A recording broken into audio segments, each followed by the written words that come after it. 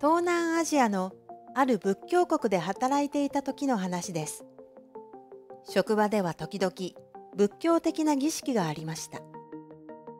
現地の同僚も日本人の先輩もみんな、日本も同じ仏教国なんだから当然参加するべきだと言いました。でも、ちょっと待ってください。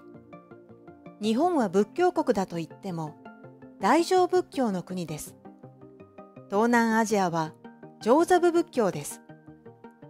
全然違います。それを分かって言っているのでしょうか。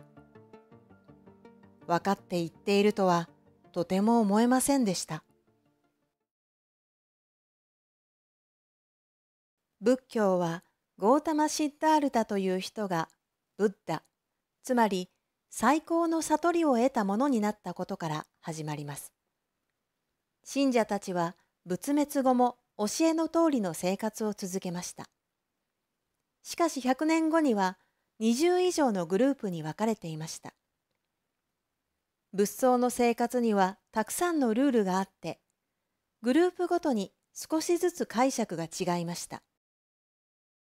僧が金や銀を触ることは禁止だが、どうかは触ってもいいか。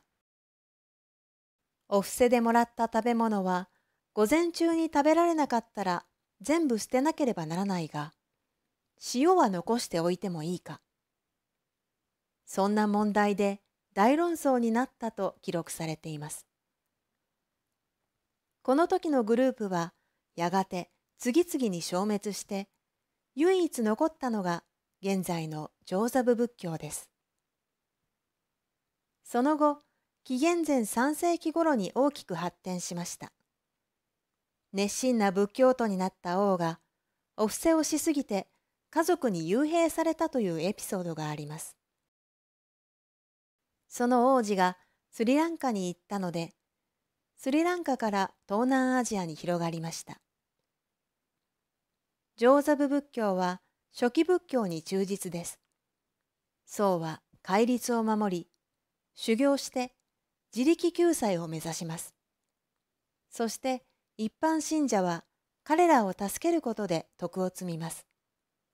そこには絶対的な上下関係があります。一方、大乗仏教は大きい乗り物という意味で、そうだけじゃなく一般信者もみんな救われるべきだと考えます。仏滅後500年頃には成立していたようですが、記録が少ないのではっきりとはわかりません。紀元後3世紀頃の多民族多宗教国家、クシャーナ朝で発展しました。特に仏像はギリシャの影響を強く受けて西洋的な美しさがあります。大乗仏教は北へ東へと広がる途中で寒い気候に対応したり、いろいろな信仰を取り入れたりしました。例えば、チベットでは梵教と融合しました。中国大陸では儒教や道教の影響を受けました。その他、いろいろなものと融合しながら伝播して、日本へ来た時にはもう初期仏教とはかなり違うものになっていました。シルクロードに沿って世界最先端の科学や医療も一緒に日本へ来たので、当時の日本人にとって仏教は宗教というより学問でした。伝染病も一緒に来て、仏教に熱心なエリートが次々に伝染病で死ぬことがよくありました。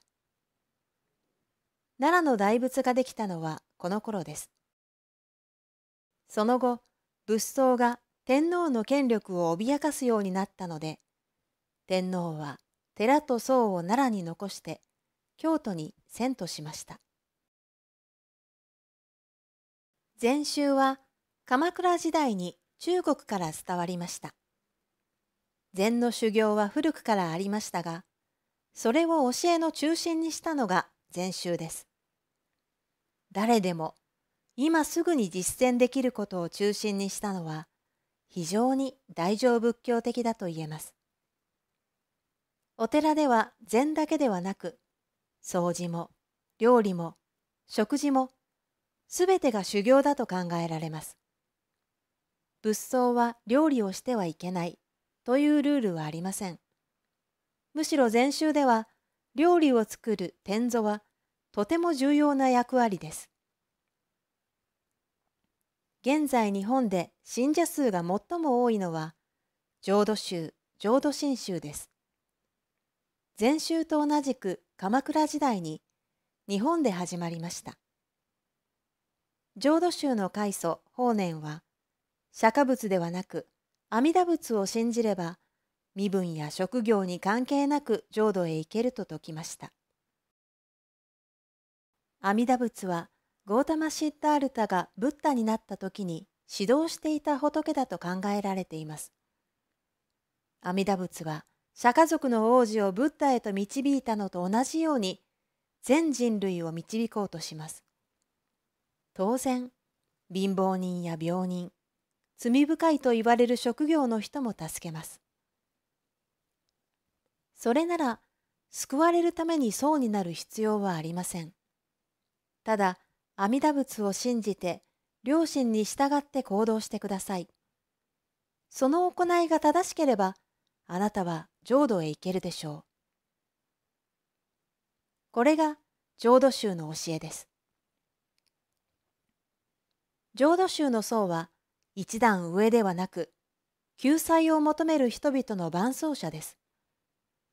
日本のアニメで仏教徒のキャラクターが登場するときは、大抵、南無阿弥陀仏と言います。これは、私は阿弥陀仏を信じますという意味の念仏です。法然の弟子、親鸞は、法然の教えを徹底的に研究実践して、浄土真宗の宗祖になりました。人間である以上、誰もみんな煩悩がある。そんなことは仏もわかっている。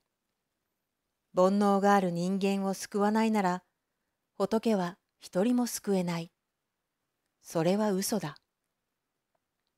仏はむしろ煩悩が少なく自力で浄土へ行ける人より、煩悩に苦しんでもがいている人こそ助けたいはずだ。どんな環境でも正しく阿弥陀仏を信じれば救われるのだ。この考えに従って、親鸞は仏僧でありながら結婚して家庭を持ちました。現在日本では多くの寺の住職が世襲制です。もちろん厳しい修行期間もありますが、それ以外はお酒を飲んだり、肉や魚を食べたりしても構いません。神社にも行くし、結婚して子供をキリスト教の学校に入学させる住職もいます。普通の日本人は仏を信じるのと同じように神道の神々も信じます。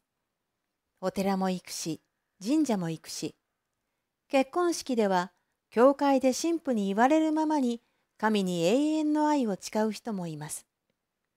逆に一つの宗教に熱心な人はちょっと普通じゃないと思われます。宗教は人を救うもの。いいと思ったら取り入れるし、争いの原因になるなら避ける。和の国日本ではこれで矛盾はないのです。以前、カトリックの国でマリア像を見ているときに、プロテスタントの知人が小声で、マリアは普通の女なのにね、と言ってきたことがあります。いくら私がカトリックの信者じゃなくても、言われて気分のいい言葉じゃありません。明らかに侮辱を含んでいるし、私を侮辱の共犯にしようとする言葉だからです。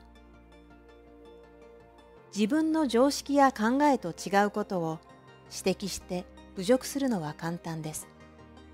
しかしそれはその考えを基本にして発展した歴史や文化まで全否定することになります。